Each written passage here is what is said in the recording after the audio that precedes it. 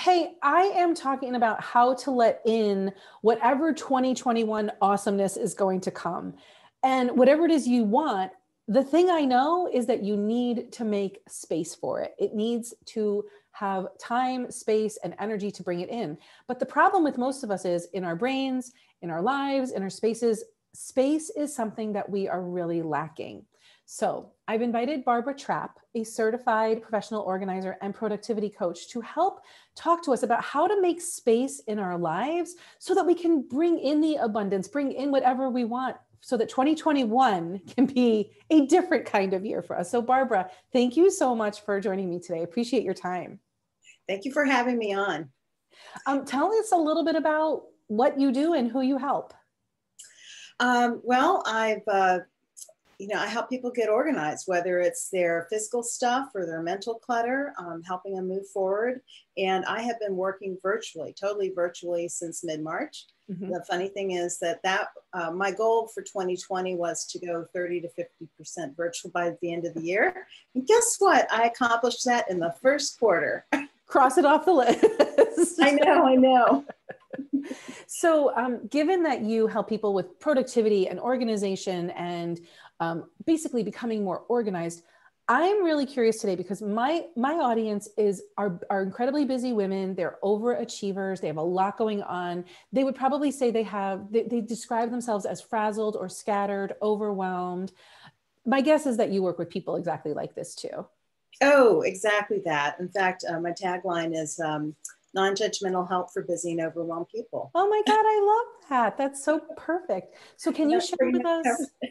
Well, can you share with us some of your insights about these types of women who are, and I don't want to say like these types of women in a negative way, but like almost everybody I talk to and the people you talk to, they are overscheduled, overwhelmed.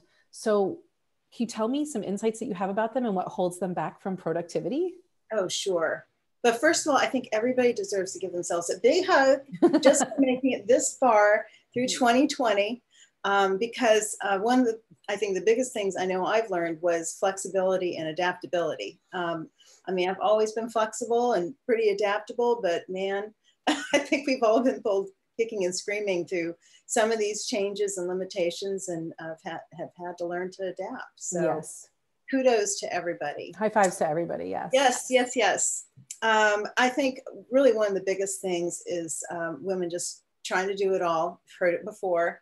I'm the same way. I've had to really cut things down and get some help. So I think trying to do it all and not delegating or getting help when it's offered or available is just a no-no. We've got to do that to survive. Because even really organized women, because when all this craziness and chaos is going on, we could just kind of lose our way and feel scrambled. So you're saying that even the most organized among us are also feeling like our brains are scrambled at this point. Exactly. I mean, I know I've talked and worked with a number of organized women who just, these are major life transitions we've gone through. And anytime you've got a life transition, you can expect a few bumps in the road. But with this year in particular, it's just, continuous. It's all over the place. Yes. And I would say I'm an organized person. Like, I feel like I was born organized because some people will like congratulate me for being organized. And I'm like, it's not, there's like this, it's like congratulating me for having blue eyes. I was just born this way. So it's not a trait that I think is, better or worse. I do think we can learn coping skills to become more organized, but even this year, being a born organized person, I have been very challenged to keep my shit together. That's a good way to put it. And I tell people, I said, it's really not how people appear to be. It's really is, if you can find everything, you're organized, even if your environment looks like it's messy. I love that. Messy people could be organized, and really organized people or people who have a very uncluttered area could be really disorganized because a lot of their things can be tucked in closets and drawers and stuck away, just, out of sight, out of mind. But I gotta see nothing, which is perfectly fine. But it's really just, your personal choices and what makes you comfortable. So I don't judge anybody on what their version of organization is. I think that's an important, powerful point to make. Yeah. Tell me more about what are some of the other like misinformation out there or myths about productivity and clutter? Like you just gave us that gem. Like, is there any other thing that we're thinking about ourselves that like we could just let ourselves off the hook for because it's a lie anyway? Sure, I think so. I actually wrote an article last year called Five Myths, and what was the exact title? About goals, habits, and willpower. Mm-hmm. So one of them is that you're more likely to achieve your goals if you tell people.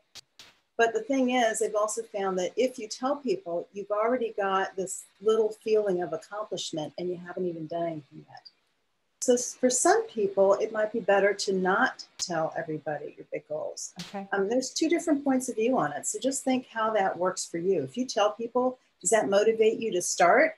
Or do you already feel like step one is done? It's off my chest now, right? Right. The second one is that you should start every day with the hardest task. But man, if you're looking at a big, task to do, eat that frog, yes. Get that big rock out of the jar first or whatever, it might take you a while to get started because you're just dreading it. I know I practice productive procrastination, and I bet a lot of people do. That's why you get a lot of things done instead of the things that are really the priority.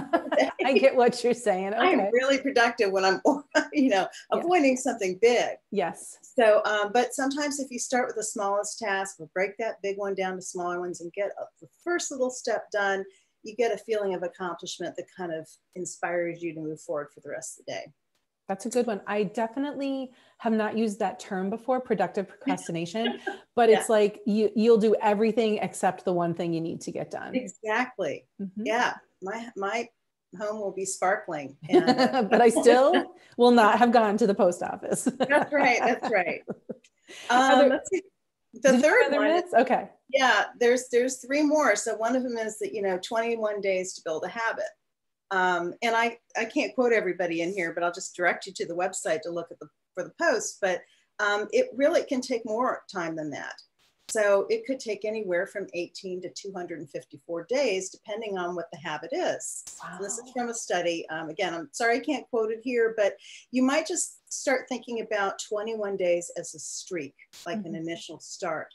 So if you can't get a habit to form within that 21 days, don't beat yourself up about it. Just, start the next 21 days. These are so life affirming, and you are just speaking my language so much, because I always say there's no one way to do anything. And we hear from like these gurus that this is the formula and this is the way and this is the funnel. And what you're saying is you have to know yourself and test it out. And you've already given us three myths that you're just busting, and that we can like be kind to ourselves about. That's right. So what's number 4? Yeah, the number 4 is about limited willpower, that, we have a certain amount of willpower for during the day. And then, once we've avoided eating 2 chocolate cupcakes before lunch, we're done. We can't say no to anything else. But it's not necessarily the case. If you can kind of re-energize yourself if you start thinking of your reasons why, and your goals, and that can sometimes stir up some extra motivation to keep going. Let's see, the last one is, I'm really guilty of this. Well, not guilty, but it's just different. Think only of positive outcomes. I know we're supposed to think positive, but I have a CAPM, that's a Certified Associate in Project Management. And one thing I learned was about risk management. So I tend, if I'm thinking, really hoping for something to work out well, I actually think, okay, it's not going to go well. What would make it not go well? So I actually use the negativity to do some risk management so that I can fix things so that the thing goes well. I think that's really smart, because it's like unpacking all the possibilities, not necessarily perseverating on them or focusing, but like unpacking them and having contingency plans. What if? Yeah, exactly. And that's not for everybody. Like not everybody could handle that, but some people could. No. And I think positive most of the time anyway, but I also think, okay, what could go wrong? What am I worried about? Okay, what could I do to fix that? And that really works for me. It's a little bit uncommon, but I think that can lead you to some good outcomes in the end. Those are great strategies. So given the people that you work with, when you help somebody overcome their clutter, and I'm sensing that you help people in a really personalized way, like yes. you design something for them. Yeah. How does that open up success possibilities for them? Because my clients, like what we talk about on this podcast is all about creating space for success. And so what happens to your clients when they start to do this work? Well, it's like, if I have a number of clients who said, I just can't think, I got to get this done. I've got to clear some space. I've got to take care of my parents' estate. They passed away a year and a half ago. That's very common. That's actually a number of my clients are women who are kind of in the sandwich generation. They're still helping children to some degree. They've also got their parents, or their parents have passed, and now they've got a house to downsize and things to get rid of. So, I just lost my train of thought. What was your question? I wanted to know. I wanted to know, once people kind of clear out the clutter, what opens up for them success-wise? Right. So once they finally get through and clear out, they actually give themselves permission to pursue a passion that they've been putting off. It's like, no, I can't start that until I get this done. Oh my God. But the thing they want to get done could take half a year, but it's just like magic. I've got one client now who had just a lot of things to work through, and she's now at least halfway through a book.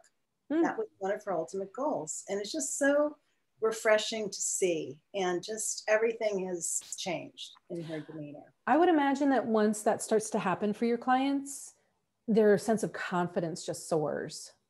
Oh yeah. I had a client tell me that yesterday. It's another type of client I help. It's business owners who need to grow their business, but they've got to get everything out of their head and onto paper. So whether it's, figuring out the structure of their company, who's going to do what positions they need, job descriptions and all that.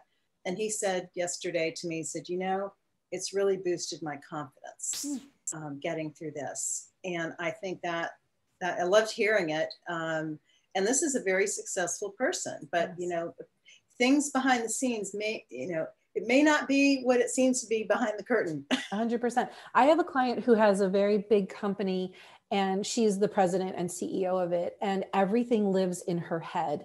And so what we do is we pull everything out of her head and just like create it into something that's like actionable. And it completely has changed her life to just have somebody do that for her. So I know the value of it. It's so much fun to watch. Oh yeah. I did a color chart of a weekly schedule for him once we decided, figured out what he needed to do every day, or at least 3 times a week, how much time he needed to put into different activities in his business. And we actually blocked out the time every day. It's not to say every time is blocked. I mean, he's got some good free time, and, he's got his boundary, which is great. And he's got a family. So I made all the family time in yellow, and it takes up a lot of space. It was kind of nice to see. But people whose brains don't work like that are so appreciative to work with somebody whose brain does work like that. So it can have such a big impact to partner up with somebody whose brain works not the same way as ours does. Right. I think, in an organized way, but also flexible. Because not everybody wants the same type of organization. Exactly. I've had somebody call me once and say, now, I know about Marie Kondo. Are you going to come in my house and make me pile all my clothes on the bed and then leave me? No. I mean, we're all professional organizers I know are very grateful for her and others coming out and kind of bringing light to what we do. But there are so many ways to accomplish things. And when I was working in person, we worked about 4 hours at a time, and we only did one area where we could make a difference and never left chaos behind. I wanted them to feel a good feeling of accomplishment, a start and an end. And 4 hours was good. Now working around 2 hours for each session, but more frequently. So they're keeping up the momentum, and it's not as physically demanding that way too, even though I'm not there in person. But those who say, I just can't physically do 4 hours, they can do usually 2. And a lot of it sit down anyway. It must just create a sense of lightness that, like you were talking about your client who can now, she's in the middle of her book, like it just creates this lightness. But this all goes back to something you said at the very beginning, which was people need to ask for help. Like if they have something that's been sitting on their list forever or sitting in their dreams forever and they've never been able to take action on it, it's time to admit that help is needed, and there's nothing to be ashamed of for it. Exactly. Yeah. And that's one of the terms is body doubling. So if you've ever noticed, if you're trying to clean up a space, and it always works better if somebody's with you, even if they're not helping, they're just kind of, encouraging you. Mm-hmm. And that's body doubling. That's what I do with people. We're sitting in front of each other at a computer, and sometimes the person is just going through paperwork and asking questions, or trying to make out a plan for downsizing a house and getting rid of it. And what do I need to do first? And call the realtor, get a stager, or how do I figure out what goes where? And so we're, constantly working through those plans, and just having somebody to bounce ideas off and, helps. So, I wonder if your people think I should know how to do this. They kind of should all over themselves. I should be able to do this. I shouldn't have to do your people come to you with those preconceived ideas? Like there's something wrong because they are unable to do it by themselves? Oh yeah. They, and it's usually just totally frustrated and can't do it anymore. I had a client call me the other day, a few days ago, and said, been downsizing this house for a year, and I just walked in and I just can't do it anymore. I said, I'm so sorry for calling you out of the blue. Well, if people didn't call me out of the blue, I wouldn't have any clients. I mean, it's so true, because people really, when you get sick of your own bullshit, that is when you are ready to make a change. And I say that to my clients all the time. Like, I did a call with a woman who had just come out of life coaching school, and she had not tried to start her business yet. She didn't have that frustration of like pulling the lawnmower string 57 times before it'll start, which is when most of the women that I meet, that's where they are. They've been like, and so this woman, we were having a call, and she hadn't experienced any of the frustration of trying to start a business yet. And she didn't hire me because she wasn't frustrated. Like there was no like being sick of her own bullshit. And so, I love that people apologize. Like, I'm sorry, I'm such a mess by the time I came to you. I'm like, this is where I meet all my clients. Everybody's a mess because we're just really frustrated. Exactly. And, there was a time when I was, married and raising a child and working full time at a corporate job, and then working in my husband's business, that I would have hired a professional organizer. I didn't even know they existed. Right. I mean, I'd seen some books, and I'm like, I just can't, I don't even know where to start. I mean, and just, we only have so many hours in a day, and some of them we have to use to sleep. Yes. So, and also for the free time that you were talking about with your other client. Yeah. Really because we should be working to support our lives outside of work. Of course, if you're a business owner, hopefully you're doing something you love anyway. Yes. But I think, I know many people who could have benefited from some help or support, at some point in their lives. Yes. And so we want to tell you this exists. Go find somebody if you're struggling with something. Exactly.